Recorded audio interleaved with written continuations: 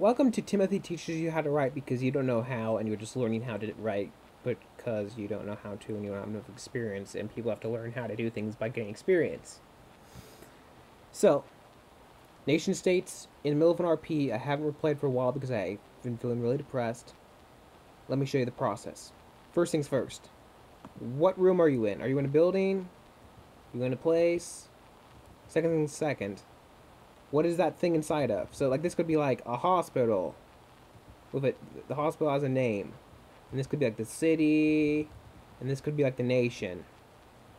Or it could be like pool room, someone's yacht,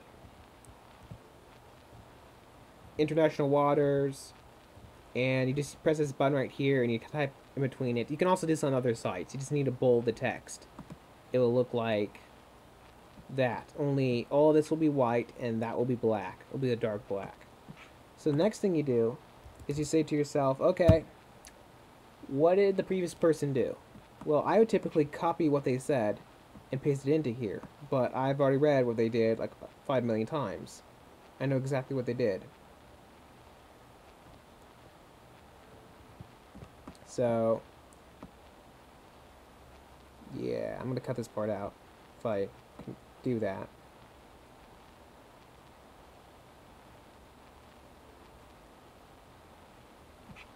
Okay, who's the character? What's his motivation? The character's name is Frederick. Okay, got a name. Put down his name. Frederick. And what is Frederick thinking? Frederick is extremely eager. Why is he eager? Okay, we need to ask ourselves these questions. He is extremely eager because he wanted to get moving and get to the destination before it got dark. Okay, there you go. Dark outside. There you go. That's a really good sentence. That's better than a lot of sentences you'll probably see on nation states or any place that people role play, or even in some books that people self-publish. Punctuation is pretty good. You misspell a word, most of the time you'll have something that tells you doing it wrong, or you can just put it into like Open Office, or you can put it into like Word for Microsoft Word. There's always options for you.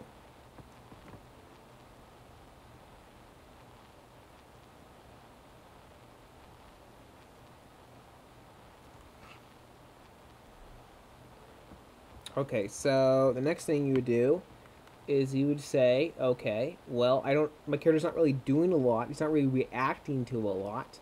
So maybe I could have him think about a bunch of stuff that would tell more about his character, but would allow me to like actually type something out without having to react to what everybody else is doing, because what everybody else is doing isn't worth reacting to.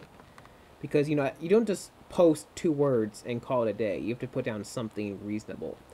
So, I already posted about his motivations earlier. Let's try. He was aware that it could be dangerous, and he knew nothing about the country he was visiting besides rumors. Now, since he knows nothing about the country he's going to visit besides rumors, we could say,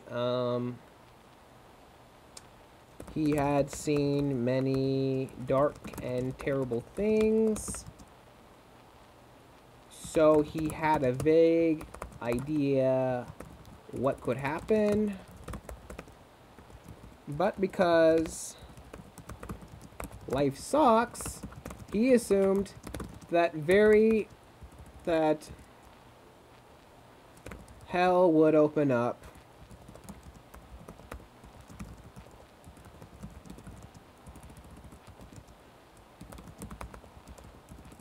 Got dark. So this is a very negative, very pessimistic character who's seen a lot of terrible things happen, and he wouldn't be surprised if everything just got way, way worse, because that's all that happens to him. Where was he previously? Well, he was in another country that was full of sociopaths that would shoot and stab everything, kind of like Borderlands. So, he had already had his fill of sociopaths who ran around and killed everything they saw.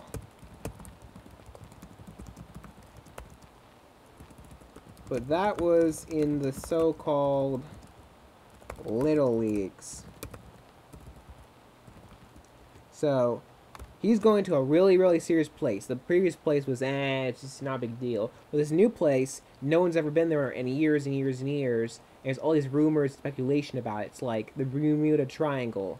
So, no one from outside had been there in a very long time. Besides the Mine Walker trading convoys. And there had to be a logical reason for that. So he's saying, okay, well, people don't frequently go to this place, and that is obviously, it means it's a super dangerous place, because if it was a safe place, people would live there and they would move there, and so on and so forth. You know, he's packing a really good rifle. Let's go on about that. He had brought a really solid mil-spec rifle that was more or less cutting edge for most of the world. And he knew it could blow holes in things. The question was if those holes would be big enough. There you go. Now, he's an extremely experienced soldier. He's clutching a weapon that's 7.62 by 39. It punches big holes. It has lots of recoil, not a lot of range, but the ammunition he brought is pretty good, and the weapon itself doesn't have rounds that tumble. So that means that smaller rounds can do more damage if they tumble effectively. So let's have him worry about that. The issue was that even though his ammo was cheap, and more of it was said to be in the destination, he knew his rounds wouldn't tumble inside any targets. He was entering a war-torn hell hole that was radioactive and said to have monstrosities.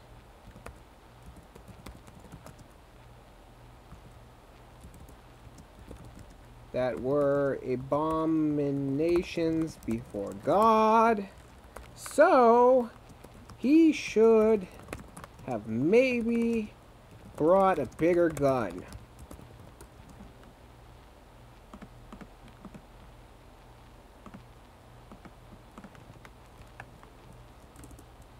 The problem with a bigger gun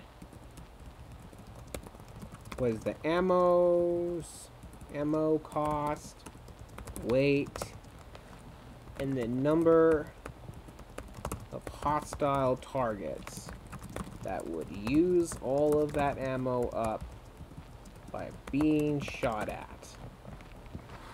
There you go. That's most of a pretty damn good post. You can do the same thing yourself. All you need to do is just be really descriptive and have your character be freakishly paranoid or happy or angry. Just like take their emotions and just like pump them up.